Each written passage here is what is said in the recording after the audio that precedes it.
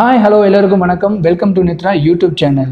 TNPSC CCSE-IV exam அறிவு வெளியானதை தொடர்ந்து நம்ம நித்ரா யூடியூப் சேனல் டெய்லி மார்னிங் 6 மணிக்கு சிலபஸ் வைஸாக எல்லா டாப்பிக்கில் இருந்தும் உங்களுக்காக வீடியோவை தொகுத்து வழங்கிட்டு இருக்கோம்.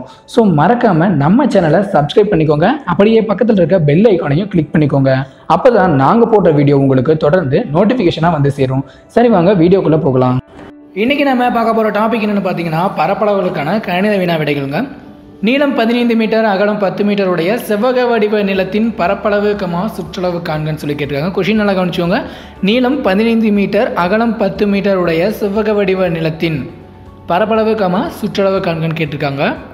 நீளம் எவ்வளோ கொடுத்துருக்காங்கன்னா 15 மீட்டர், அகலம் 10 மீட்டர். கொஷின் என்ன கேட்டிருக்காங்கன்னா செவ்வக வடிவ நிலத்தின் பரப்பளவு சுற்றளவு என்னன்னு சொல்லி கேட்டிருக்காங்க. இப்போ செவ்வக வடிவ நிலத்தின் பரப்பளவு அப்படின்னு பார்த்தீங்கன்னா அதுக்கான ஃபார்முலா ஒன்று கொடுத்துருக்கோம் பாருங்கள். நீளம் இன்ட்டு அகலம். கொஷினில் கொடுத்துருக்க நீளத்தையும் அகலத்தையும் அந்த செவ்வகத்தின் பரப்பளவுக்கான ஃபார்முலா சப்ஸ்டியூட் பண்ணும்பொழுது நமக்கு 150 மீட்டர் ஸ்கொயர்னு கிடைக்குங்க. இப்போது செவ்வகத்தின் சுற்றளவு பார்க்கலாம். செவ்வகத்தின் சுற்றளவு பார்த்திங்கன்னா அதுக்கான ஃபார்முலா 2 இன்ட்டு நீளம் ப்ளஸ் அகலம். இப்போது இந்த ஃபார்முலாவில் நீளத்தோட அளவு 15 மீட்டரையும் அகலம் 10 மீட்டரையும் சப்ஸ்டியூட் பண்ணும்பொழுது 2 இன்ட்டு 15 ப்ளஸ் 10ன்னு கிடைக்கும். இதோட ஆன்சர் பார்த்திங்கன்னா 50 மீட்டர். செவ்வகத்தின் சுற்றளவு 50 மீட்டர்.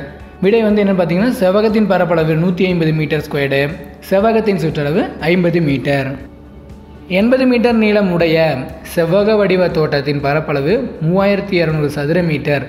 தோட்டத்தின் அகலத்தை காண்கன்னு சொல்லி கேட்டிருக்காங்க. என்ன கேட்டிருக்காங்க? தோட்டத்தின் அகலத்தை காண்கன்னு சொல்லி கேட்டிருக்காங்க. சரிங்களா? நீளம் எவ்வளோ அளவு கொடுத்துருக்காங்க? 80 மீட்டர் கொடுத்துருக்காங்க. பரப்பளவு பார்த்திங்கன்னா 3200 சதுர மீட்டர் கொடுத்துருக்காங்க. தோட்டத்தோட அகலத்தை காண்கன்னு சொல்லி கேட்டிருக்காங்க. ஸோ நாம் என்ன பண்ணுறோன்னா செவ்வகத்தின் பரப்பளவுக்கான ஃபார்முலாவை நம்ம யூஸ் பண்ணிக்கிறோம். செவ்வகத்தின் பரப்பளவு ஈக்குவல் டு நீளம் இன்ட்டு அகலம்னு கொடுத்துருக்காங்களா.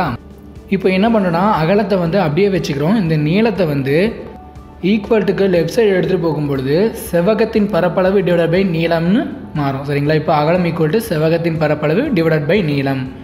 அப்போ செவ்வகத்தின் பரப்பளவு எவ்வளோ? 3200 டிவைட் பை நீளம் 80. கால்குலேட் பண்ணும்போது வேல்யூ நமக்கு 40 மீட்டர்னு கிடைக்குங்க. ஸோ தோட்டத்தின் அகலம் பார்த்திங்கன்னா 40 மீட்டர். சதுர வடிவ பூந்தோட்டத்தின் பக்கம் 50 மீட்டர். பூந்தோட்டத்தை சுற்றி மீட்டருக்கு ரூபாய் 10 வீதம் வேலி போட ஆகும் செலவை காண்கன்னு சொல்லி கேட்டிருக்காங்க.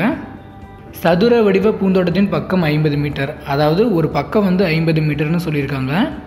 உங்களுக்கு புரியணுன்றதுக்காக கீழே ஒரு சின்ன ஹிண்ட் கொடுத்துருக்கோம், பார்த்துக்கோங்க. வேலி போட ஆகும் மொத்த செலவை காண தோட்டத்தின் சுற்றளவை கண்டு அதை மீட்டருக்கு ஆகும் செலவுடன் பெருக்கினால் போதுமானது. என்னென்னா ஃபஸ்ட்டு தோட்டத்தோட சுற்றளவுக்கான ஃபார்முலாவை வச்சு நம்ம சுற்றளவு கண்டுபிடிச்சிட்டு அதுக்கப்புறம் மீட்டருக்கு 10 ரூபாங்கும் போது வந்த ஆன்சரோட நம்ம 10 மல்டிபிள் பண்ணோம்னா நமக்கு ஆன்சர் கிடச்சிருங்க. சரி, வாங்க பார்க்கலாம்.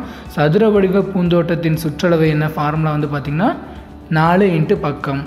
கொஷினில் பார்த்திங்கன்னா சதுர வடிவ பூந்தோட்டத்தின் பக்கம் 50 மீட்டர்னு சொல்லி கொடுத்துருக்காங்க. ஸோ 4 இன்ட்டு 50ன்னு போட்டோம்னா 200 மீட்டர்னு கிடைக்கும். இப்போது வேலி போட ஒரு மீட்டருக்கு ஆகும் செலவுன்னு பார்த்திங்கன்னா 10 ரூபா. அப்போ 200 மீட்டருக்கு ஆகும் செலவு எவ்வளோன்னு பார்த்திங்கன்னா 200 இன்ட்டு 10ன்னு போட்டோம்னா நமக்கு 2000ன்னு கிடைக்கும். ஸோ வேலி போட ஆகும் செலவுன்னு பார்த்திங்கன்னா 2000 ரூபா. வெளி செவ்வகத்தின் பரப்பளவு 360 சதுர மீட்டர், உள் செவ்வகத்தின் பரப்பளவு 280 சதுர மீட்டர். சீரான பாதை இவ்விரு செவ்வகங்களுக்கும் இடையில் உள்ளது.